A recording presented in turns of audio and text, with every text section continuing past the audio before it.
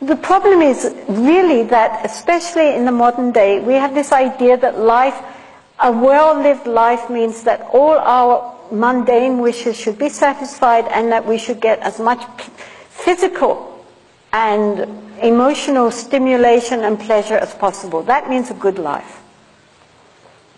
It's not true. We are here to learn. We are here to grow up. The Buddha said, when he talks about ordinary people like us, he calls us the childish. And so the whole of the spiritual path is to grow up and become an adult, not to remain childish. Little children, when things go their way, happy, happy, smiley, smiley. The minute anything goes wrong, they don't know how to deal with their emotions. They're screaming and shouting, and it's like somebody's pulling them apart with red-hot pinchers. But it's only because they dropped their sweet on the ground. But they can't contain their grief and their happiness and their anger. Their emotions are naked. And for us, the tragedy is that we grow up and inside we are still 4 years old, emotionally. We cover it up.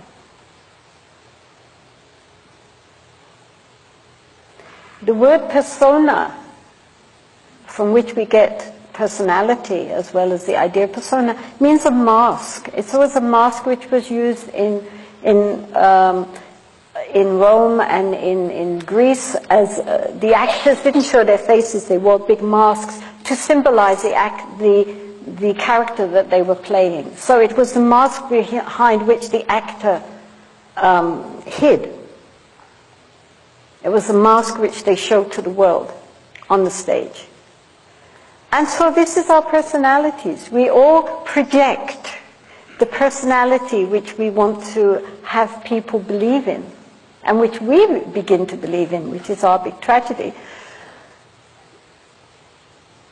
But inside, however outwardly sophisticated we might think we are, inwardly there is this little child. And so we have to grow up and put ourselves through school. And the school is our life.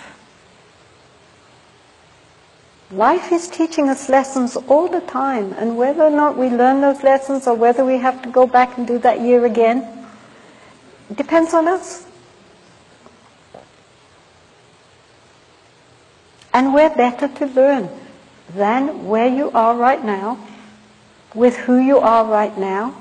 Your family are a wonderful basis for practice. Your workplace, your colleagues, your friends, your activities, all of them. Everything we can learn. You know, even just to think of others. Each person that you meet is, at that time, the most important person in the world, because it's the person you're with. His Holiness the Dalai Lama is wonderful at this. You know, everybody who meets him, even if just for a second, feels transformed, because in that moment they know that he's completely just looking at them. And when he takes their hand and looks in their eyes, they know that in that moment, even just for that second, only they exist for him. With kindness. Totally non-judgmental, but seeing the person, not the persona.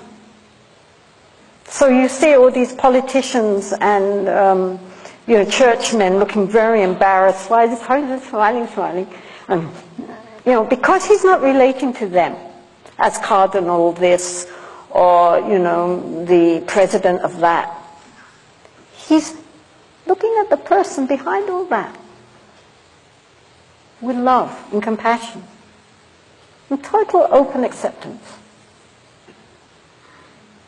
Each of us can do this, When we meet somebody, in our mind, our first thought should be, may you be happy. Doesn't matter who. May you be happy. Because everyone wants happiness. And get out of our own way.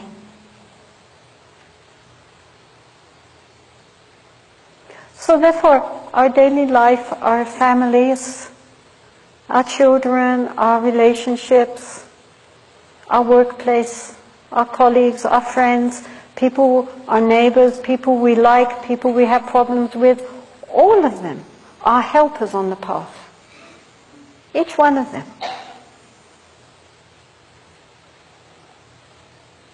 Every breath we take is a practice. Nobody can say, I have no time to practice.